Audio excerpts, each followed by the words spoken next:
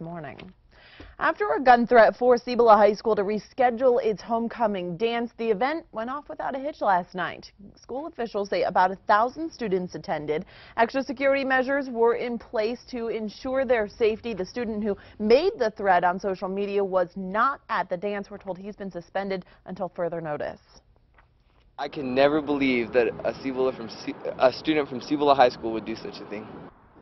Organizers say the first dance cost them about $8,000. This second dance, the one that happened last night, it was just a fraction of that bill, thanks to community donations in money, supplies, and also services. The man accused